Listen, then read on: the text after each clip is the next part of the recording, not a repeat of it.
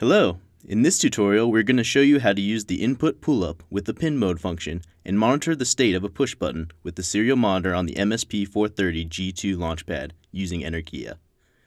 For this example, we can use the launchpad by itself by utilizing the onboard push button, or we can use an external circuit with a push button and pull-up resistor connected to the launchpad. We will show you how to set up the onboard button. To begin, simply plug your launchpad to your computer over USB. Push buttons or switches connect 2 points in a circuit.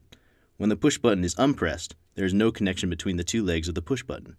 Since we're going to use a pull-up resistor, this creates a default connection to VCC, which causes our microcontroller pin to read as high or 1.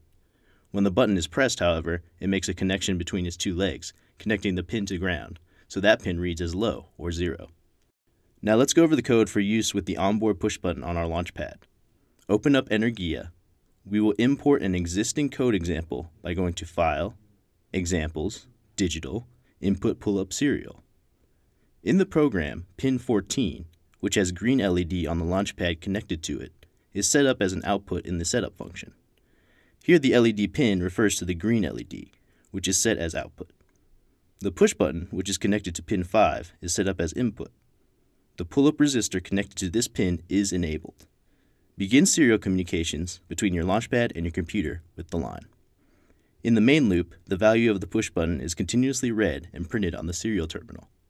Keep in mind the pull-up means the push button's logic is inverted.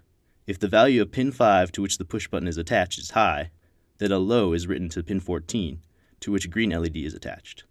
Likewise, if pin 5 is low, then pin 14 is made high. After we compile and program the launchpad, we begin our visual verification of the code execution. When the button is not pressed, we see the green LED is off, and the serial monitor shows the button as high or 1.